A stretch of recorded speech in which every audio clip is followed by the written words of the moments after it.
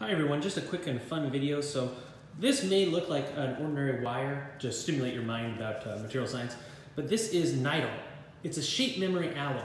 And basically, if you raise temperature, and if you hold this material at certain temperatures, you can arrange the structure and then it will retain the memory at that temperature. So I just curled this up, but I previously, at high temperatures, I trained this wire to adopt a extended conformation. So if I heat this wire up again, it will kind of extend out. So let's go ahead and put this to the test.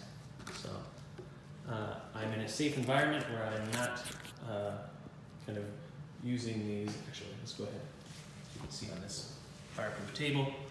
So if I put this to it, material, oops, just safe one for me. The material starts to extend. This is not due to, again, thermal expansion. I just did a very simple design on wire. But you can kind of see where it was bent there, and it's going to kind of extend.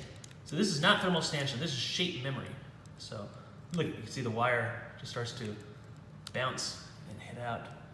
You can kind of see the, get hard to do with, but you see the wire starts to immediately extend. So it was an extended conformation.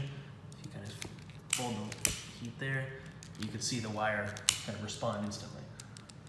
So again, fun material, shape memory alloy. You can make like a UOP design. Probably should have done that, but again, I was holding this in my office in my hand, so when I first did this, so probably not the best. Yeah, so you can see that if I re-wrap this, same thing is gonna happen. So shape memory alloys.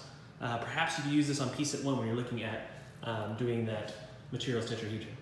All right, see you all in class. Bye.